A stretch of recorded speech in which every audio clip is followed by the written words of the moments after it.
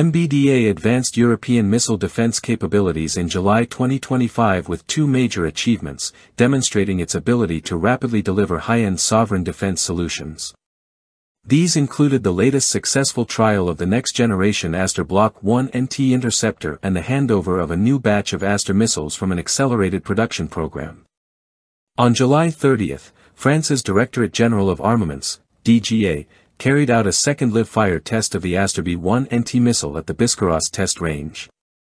The launch validated the system's ability to intercept targets at extended ranges of more than 150 kilometers and at altitudes above 25 kilometers.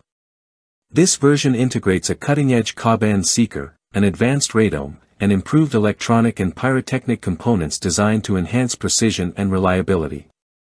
Developed under a Franco-Italian partnership overseen by Aker and led by Eurosam, a consortium uniting MBDA and Thales, the Aster B-1NT is engineered to counter next-generation threats. The interceptor is tailored to defeat maneuvering ballistic missiles and hypersonic weapons, forming a cornerstone of Europe's long-range air and missile defense strategy for decades ahead.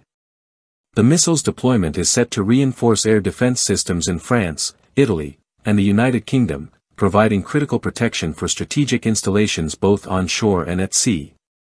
It will also serve as a core element of the SAMP/TNG system, the only European-built, multi-layered air defense shield with autonomous capabilities against ballistic missile attacks. Earlier in the month, on July 23, MBDA delivered the first batch of Aster missiles produced under its expedited manufacturing plan, less than 2.5 years after contract initiation.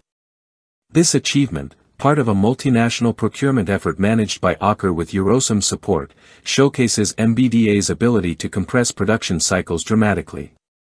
The company has pledged that by 2026, it will reduce missile assembly timelines by over 50% compared to 2022 benchmarks, with output in 2025 projected to be 5 times higher than originally anticipated. These results stem from focused investment, enhanced supplier coordination, and close collaboration with customer nations. Currently fielded by French, Italian, and British armed forces, Aster missiles have already proven their operational value in high-threat regions, including the Red Sea and the Ukrainian theater. Their expanded production and continual upgrades are expected to further bolster NATO's layered air defense architecture and strengthen Europe's ability to respond to rapidly evolving aerial threats.